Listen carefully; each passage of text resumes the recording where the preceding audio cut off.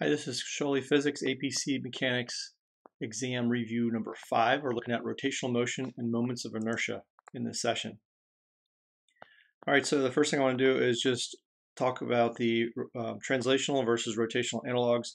Whenever you need an equation and you know how you would solve this situation translationally, you can also solve it rotationally if you know these analogs. So with change in position, there's a change in angular position, or you can call it angle. A delta x would be a distance or displacement, so a delta theta would be an angular displacement measured in radians instead of meters. If we move on to velocity in translational motion measured in meters per second, there's also angular velocity omega measured in radians per second. We want to keep that in radians. That's the real number angle. It's a referring to the actual dimensions of the circle, so the unit circle. Moving on to acceleration, meters per second squared, there's angular acceleration in radians per second squared. Also, we in the next session especially, we're going to, and at the end of this one, we're going to be looking at the rotational analog of mass, which is rotational inertia or moment of inertia I. And instead of F for force, there's tau for torque. Now back it up just a moment, the units for rotational inertia are in kilograms meters per second, as we're going to see from the form over here. The unit for torque is the Newton meter. And just one little point here to make. There's another unit that is very similar.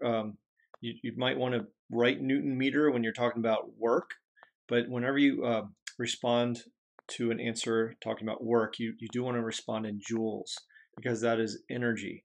Newton meters is not a unit of energy, it's a unit of torque, so please be careful with that. And instead of linear momentum P, there's angular momentum L, and that would be in meters, kilograms, that'd be in kilograms meters squared per second squared, or you can also think of it as the units for I times omega, which would be kilograms meters squared times radians over seconds per second. But you wouldn't put the radians in there, so I'm just going off the fly here. The kilograms meters squared per second squared is the best unit there for angular momentum. All right, a little bit about rotation, moments of inertia, since we have it here. If you're talking about a point mass, so moment of inertia is all about how mass is distributed about an object's spinning axis. So if m is a point mass and is spinning a distance r from a rotational axis, then the moment of inertia is mr squared. Another object that would have that same exact moment of inertia given its mass and radius would be a ring or a hollow disk. So in that case, all the mass m is located at a position r, so it's straight up mr squared as well. A ring of mass 1 kilogram and radius 1 meter has the same exact moment of inertia as a spinning mass on a string that has a mass of 1 kilogram and a length of the string of 1 meter. They would have exactly the same moment of inertia. When you get into a solid disk, it would have a moment of inertia or any other shape as a fraction of that mr squared. If you're talking about the moment of inertia about an axis through its center of mass, through its center mass very specifically. So over here, moment of inertia has the form of some kind of coefficient times mr squared. It's usually some kind of fraction. So for a disk, it's 1/2. With a disk, you don't have all of the mass on the outside, but it is distributed throughout that object. So the mass towards the center has less of an impact on the solid disk's moment of inertia than the mass toward the outside of the disk. So because the mass is not all the way pushed out at the radius, it has a lesser moment of inertia. Solid spheres 2/5 mr squared, hollow sphere 2/3. You see how the solid one has a lesser moment of inertia if it has the same exact mass and radius than this hollow sphere. So if we push all that mass out toward the outside of the sphere, it would have a greater moment of inertia, but still not as much as if all the mass were located at a set radius away. And think about a disk with a spinning axis like this. Some of that mass is located close to the axis and some is further out. So it's more like a mass on the end of a string than a solid sphere, but it's not as close as a ring, as a solid disk ring, or a hollow disk ring. Bars, here's a bar. Moment of inertia 1/12 ml squared if you've got an axis through the center. This is actually very similar to the disk, except it's if you plug in a length instead of an R, that's why we're getting a different value out here. And if you have that rod or that bar with a moment of inertia about an axis on the end of that bar, its moment of inertia is 1/3 ml squared. Now none of these you should really have to memorize.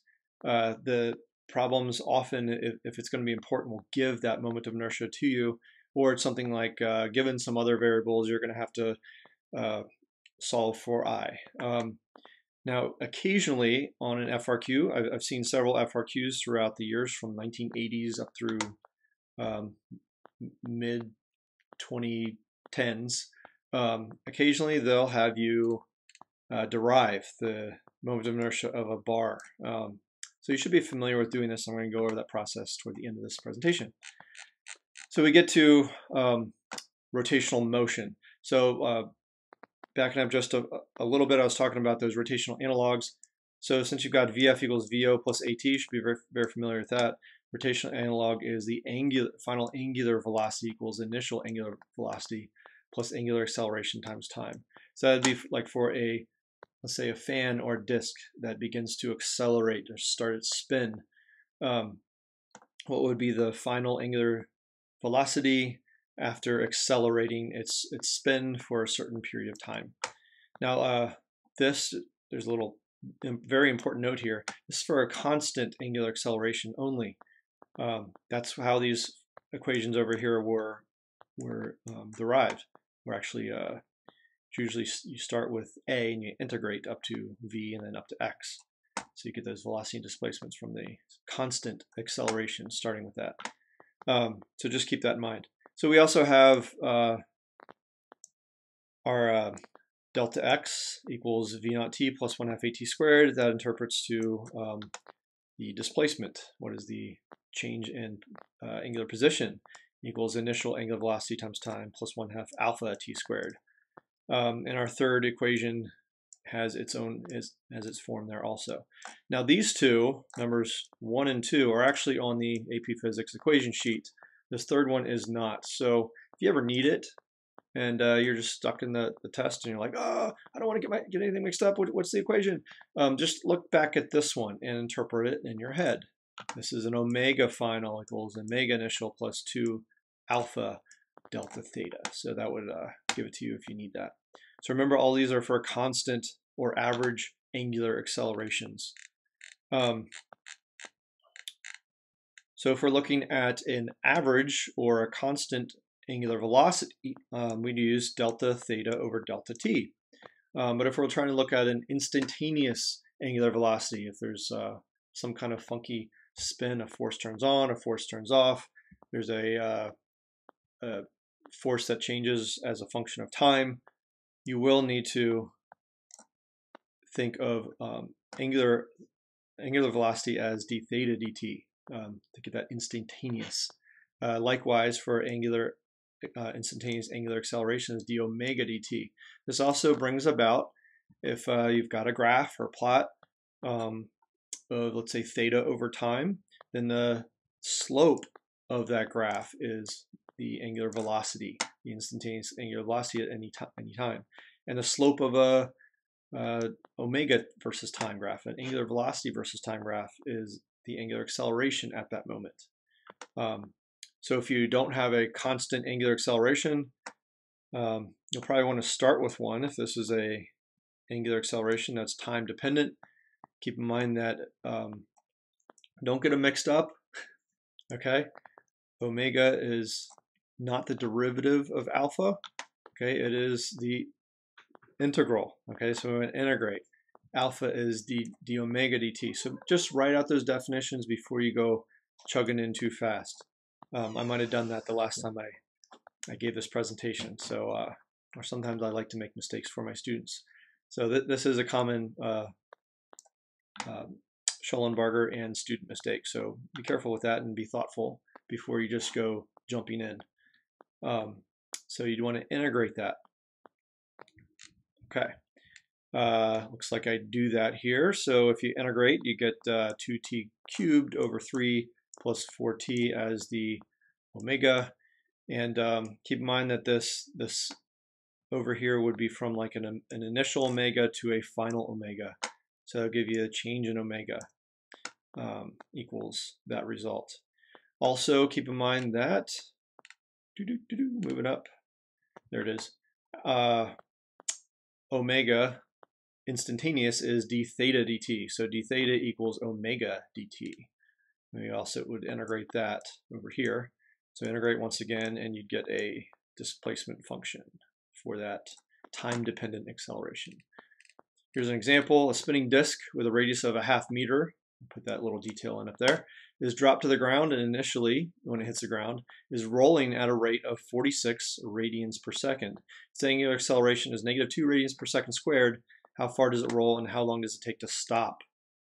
So it gives you a rate of angular acceleration, an initial rolling speed, 46 radians per second. How long does it take to stop, and how far does it roll? Okay, so we need to interpret a spinning motion into a translational motion, which brings about one little thing I think I forgot to cover up here, something very important. The connection between that translational motion and rotational motion are these expressions. All right, this one you are very familiar with since geometry. This is how you calculate circumference. The entire circumference or arc length around a circle. Circumference is the entire arc length around a circle. So if you find the circumference, you want to multiply the radius by the total angle of a circle, 2 pi. So 2 pi r is evident right here in s equals r theta. So if you'd like to find just a portion of that arc length, s, you just take r times the angle in radians. Likewise, if you'd like to find the edge speed, the tangential velocity of a rotating disk, or actually the velocity of any point on a rotating object, just pick the radius to that point, so the distance between the center, the axis of rotation, and the point on the rotating object, and you'll find the velocity, the tangential velocity of that point. So it's like a bug on a record player or something, or a record or something like that. That used to be the old one that given to us. But as long as you have the rotational speed of that rotating system and the radius or the distance between the axis of rotation and that point, you can find the velocity. Now, in addition, this one is very handy thinking about wheels. As wheels turn, and as long as they're not slipping, if there's no slippage, if you ever hear that, then the edge speed is equal to the translation to speed of the center of mass, or the axle of that wheel. All right, so whenever a wheel turns, it has to come into contact with the ground and not slip, which means it has to be moving at the same relative speed as the ground, which is 0. So if the bottom of the wheel is stopped for an instant when it touches the ground, and at the top it's overtaking the axle, that means at the top it's moving at twice the translational speed, and at the bottom it's moving equal to the translational speed but in the opposite direction. So what is 50 miles per hour of a car with its axle plus a negative 50 miles per hour of the spin of the wheel? 0. That's why the wheel touches without slipping. So this vehicle's R omega is very handy when you're comparing the edge speed of a wheel to its the velocity of the center or the axle of that wheel. Could be the car that's attached to it. And we also have the tangential acceleration of the edge or of a point on that spinning disc equals r alpha. So keep those in mind. Never forget those. I think the middle one's the only one that's actually on the AP exam table information and equation sheet. So do please remember these other two. Super important. Okay. Always keep those in your back pocket ready to use them. So moving down here, we're going to need that to solve this problem, this question. How long does it take to accelerate from 46 down to 0 to slow down to a stop? So its final omega is 0, initial is 46. We're solving for the time and delta x. So looking at what we're given here, the initial and final omegas, the alpha and the time. This is the best expression to use. We plug in a final of 0, an initial of 46, an acceleration of -2. If you ever end up with a negative time, just check your signs, or make sure you put the numbers in the right spot. You might have actually accidentally put the 46 in the final instead of the initial. So that's a common problem, common error. So we get a time of 23 seconds. Now, what about the final position? Don't let that throw you. Just keep in mind that the velocity and the displacement do relate to the angular velocity and angular displacement. So if we find the angular displacement, we can also find the displacement of the car or the wheel. So here we go. If we're looking for angular displacement, the third equation of angular motion here, constant angular accelerating motion, this is the most direct equation to use. Our final is 0, the initial is 46. The angular acceleration is -2 radians per second squared, and we solve for that delta theta. So I get 529 radians. Well, it's an easy process then of figuring out the arc length of the distance that the outer wheel moves along the ground. So we just multiply the radius of the wheel, 0.05 meters, times the radians, and we get 26.45 meters. So don't forget that S equals R theta, comes in very handy. So that's some angular motion. Now moving into moments of inertia. Keep in mind these several things. Further out the mass is distributed, the greater the moment of inertia, and the less the acceleration, because the angular acceleration depends on Newton's second law for rotational motion. Instead of F equals ma, we have torque equals I alpha. So the further out the mass is, that would be a greater I and a lower angular acceleration. So for a given unchanging torque, if we increase, let's say it might be gravity, the weight of an object being pulled down a hill. So that weight's going to be the same on a 1 kilogram object, whether its mass is distributed way out here or close in here. So given a constant torque, due to like an unbalanced wheel, it's allowed to roll down a ramp, the greater the I, the lesser the A. So in my class, we do an activity involving a ring, a solid disc, and several different objects with mass distributed differently. They're all the same size, approximately the same mass. We roll them down a hill, and you'd expect them all to get down to the bottom at the same time, but the ring, the one that's empty in the middle and has all its mass on the outside, is the slowest to get down. And the one that has most of its mass toward the inside is the fastest to get down, because that moment of inertia is the least when the masses are close in.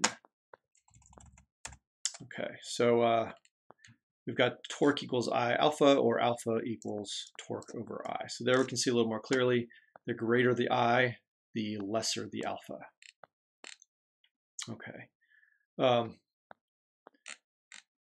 right, parallel axis theorem. What if you're given a moment of inertia about some weird object like a violin, or spinning a violin? Now, please don't do that. They are wonderful instruments. Let's say we're spinning a violin or something weird like that. And you're given a moment of inertia about the middle. But this time what you're going to be doing is hanging the violin from a pivot on this little neck where it curls up. We're going to put it on a string. Okay, we're going to allow it to swing like this. Well, with the moment of inertia about the center of mass, how could you figure out the moment of inertia for this weird shaped object at the end? We could use the parallel axis theorem. So as long as there's an axis that is parallel to the moment of inertia about the center of mass, all we got to do is take the mass of the object and multiply by the square of the distance between that center mass and that parallel axis. So if you compare the moment of inertia of a rod with an axis through the center to the end, we could plug in the moment of inertia of that rod through the center as 1/12 ml squared. Now if we move that axis to the end of the rod, we're only moving it half the length of the rod. So we're going to use a parallel axis theorem here, plug in the mass, and the distance that we're going to change the axis by is half the length of the rod. So you plug all that in and simplify, and voila, you get the moment of inertia about a rod through the end of it. And that's what I reminded you about earlier on. Here they are, 1/12 through the center of mass and 1/3 through the end. So the moment of the parallel axis theorem is one of those things that comes in handy. It should be a tool in the back of your pocket. You should be ready to take that out. And finally, it's what you've been waiting for. But if you actually have to derive or integrate for a moment of inertia, what you do is conceptually think about a little slice of mass of an object. We'll take a rod here. This is one of those commonly, if it's going to be on the FRQ section, it's going to be a rod. That's what it's been in the past. Some of the other ones are a little too funky to be on an AP test. So if you consider this rod a little piece of mass, it's a distance r away, and it's a little piece of mass dm. Okay, and what we need to do to figure out the total moment of inertia is sum up the moments of inertia of all these little dm's as we go from a small r to a big R. So you can see what I'm doing with my highlighter here. I'm summing them up. That's what this expression says. We're going to sum all the, see, it still has that format of mass times r squared, but it's a little dm, a little piece of mass times r squared.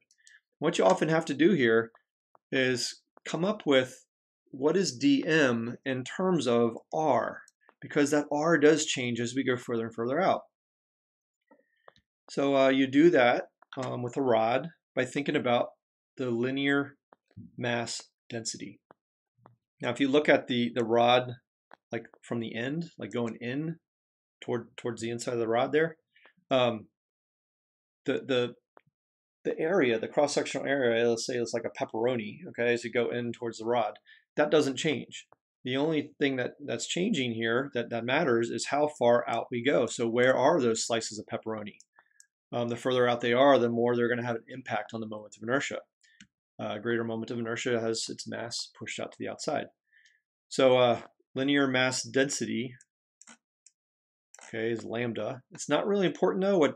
What matters is if we take a ratio of the total mass of the rod divided by the total length of the rod, that's going to be equal to the ratio of a little dm times the little tiny, let me back it up here from all my marks, okay? You notice that that dm has a really tiny width, dr. So the ratio m to l should have the same ratio as dm to dr as long as it's a uniform, a rod with a uniform mass distribution. That's the word.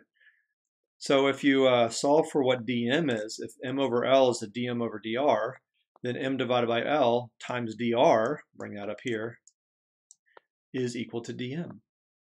And then you just simply substitute that in there. The dm is now m over l dr. That's substituted in for dm. We take the integral with respect to r and work it all out. Oh, what is this? This is important also. The bounds. Our moment of inertia is from the end of the rod out. So the first radius is going to be at, radius value is going to be at 0. And the last radius value of that little slice of dm is going to be at the length L. So we're going to take it from 0 to L. and sum up all those moments of inertia, and you get 1/3 ml squared. Look at that. Now, what if our axis of rotation was at the center? Then I would integrate from negative L over 2 to positive L over 2. So this would be negative L over 2 to positive L over 2, this being where R is equal to 0. And you would get, surprise, surprise, 1/12 ml squared. So there's the integration for a rod. It's really, really good, especially if you're going into to see some more physics. You should know how to do this also for a disc and even a sphere. What's a good fun one is to try out a thick-walled hollow sphere. That's a good one to try out, but not when you're reviewing for AP tests. So don't waste your time with that until after the AP test. I hope this has been a helpful session. Good luck on that test. I'm sure it's coming up soon.